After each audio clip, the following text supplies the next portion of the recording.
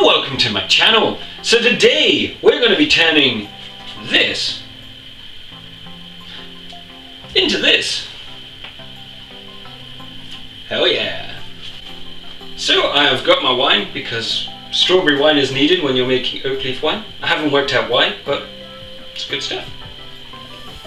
It still tastes like fresh strawberries. Oh, that's good.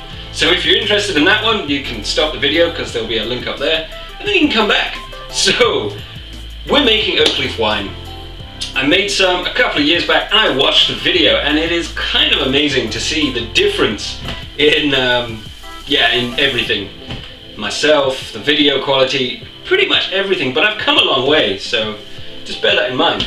So for this recipe, what you're going to need is 1 litre and a quarter of fresh young oak leaves. Now fresh young oak leaves don't have that waxy layer on it.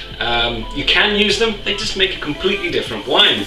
This wine is going to be, I'm hoping, going to be drier than the last one because I'm not a great fan of the sweet, but it should have sweetness in it, so let's see if this works. So we've got 1 litre and a quarter of fresh young oak leaves. I'm using the same lemon, well obviously not the same, but a lemon to add some acidity to it. Now the main change that I have made from the original recipe to the new one is I actually went and got winemaker's grape concentrate. Now it is made from Italian grapes, it contains sugars and it adds extra body and a bit of extra flavour. So you can tell that in theory this is as close to mainstreaming I'm going to get. But hopefully this should make an even better wine than before. And of course I'm using a cheeky kilo of sugar. The yeast I'm going to be using is the simple express wine yeast compound. Nothing really I can say about that. It is just a clean fermenting yeast. It can be used for anything. Now hopefully I shouldn't need to add any yeast nutrient because this stuff contains all of the nutrients and the sugar and some acidity to balance everything out. So in theory this should work rather well. Now we'll be using my 5 litre water container. This is because I actually want 6 bottles instead of 5.5 bottles and then have to top up the last one. I don't see the point, just use a slightly bigger fermenter. Jobs are good. So I've gone ahead, I've set up my pan because, well, we need to cook these bad boys, and I've also went ahead and peeled the lemon peel off. Now, in goes my cheeky oak leaves. And the extra oak leaves too. Now they could have a few little bits in there, the twigs, but as long as you get most of it out, it's okay, as it turned out from my epic oak leaf wine. So I've got my kettle. I'm going to boil this for 15 minutes and then I'm going to add in my lovely orange peel, my lemon peel. So here we go. And at the minute, since we're making a 5 litre batch, as long as you use under 5 litres of water, you're going to be fine. Here goes my 1.5 litres. Cooking the oak leaves. So this has now been boiling away or simmering away for about 15 minutes now. So it's time to add in our lemon peel. Da, da, da, da, da. Now try and remove as much of the white as possible, but if you get a little bit on there, it doesn't matter. So for those people that are wondering what it smells like, it actually smells really good now. It's got a plant-like smell, but at the same time, when you add in the lemon, wow, that smells really good. Predominantly lemon, but at the same time it's got a kind of plant vegetable smell. It's a very odd one. It has a very odd flavour, but at the same time it's a really nice flavour once it's fermented. Who would have known? So another 5 minutes and then I'm going to squeeze in my lemon juice through a funnel. Now you may have noticed that I haven't sterilised anything so far apart from my 5 litre water container. If you're using a fresh, brand new 5 litre water container, you don't need to sterilise it. But if you're not, then you do. Back in 5. It's been another cheeky 5 minutes. The lemon is there in the background now, it's not so much in your face. Obviously, if you really like citrus, then add this in right at the end while it's still hot but off. So in goes my lemon juice, because I don't want to destroy the lemons. And the reason that I'm using a funnel is, one, I muller the lemon, and two, I don't want to be bits. The more bits you have in your alcohol, the more likely it is to puke.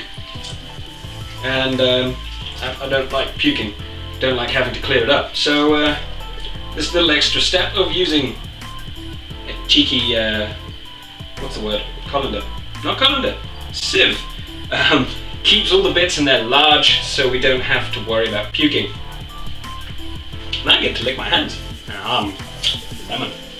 For a change, I am prepared. Now I have sanitized / sterilized my worktop, the funnel, the bowl, the thingamajiggy, even though I didn't need to do that because I'm only taking out the oak leaves. I'm also going to be adding the sugar into this hot solution because it's easier. You can dump it in there and mix it all around, but it takes longer.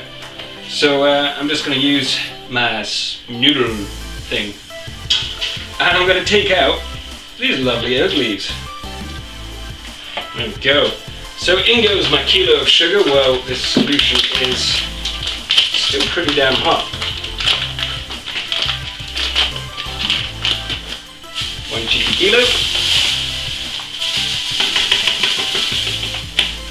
With a bit of leaf material in there to spare. So let's throw this in. So now I've stirred it until it's turned back into a clear liquid. Smells pretty good too, kind of citrusy with hints of some type of plant. You wouldn't know it was oak. Anyway, it works out well in the end. So now it's time to prepare our demijohn. So it has been sterilized and rinsed. Does not smell of bleach. And I've got my sterilized jug, which I'm going to add in roughly 2 liters of water into it. This is so that when we pour in the cooling down now, but still really hot liquid, it equals itself out. If you're using a glass demijohn, pouring hot liquids into it, bad plan as well. Could smash. So before we finish adding in our 2 liters of water, it's time to add in the grape concentrate. Smells sticky and sweet. Oh, I dropped in the plastic. Oh well, I'll fish it out when it's at the top. So I'm going to rinse it out using my 2nd liter of water. Because, you know, I paid for this, so I'm going to get all of the goodness out.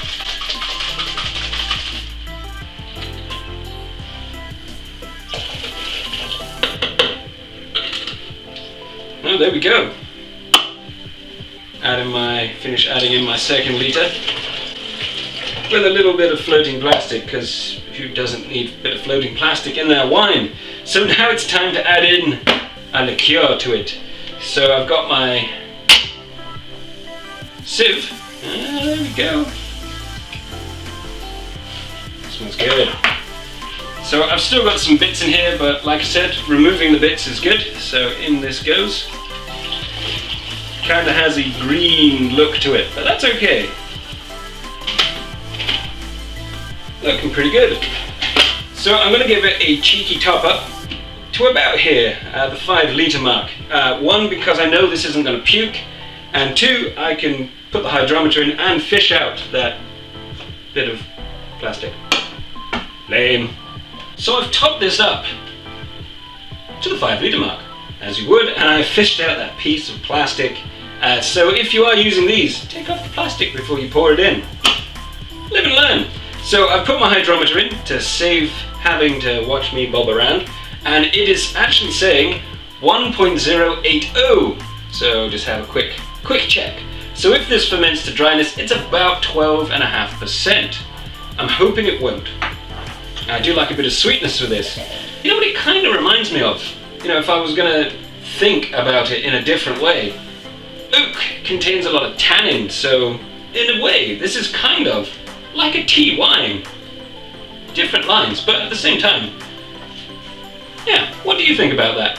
So it's time to add in yeast. Now, in theory, this has got yeast nutrient in it, but the grape juice concentrate should have enough in there, according to them. So in goes a cheeky teaspoon. La, la, la, la, la, la.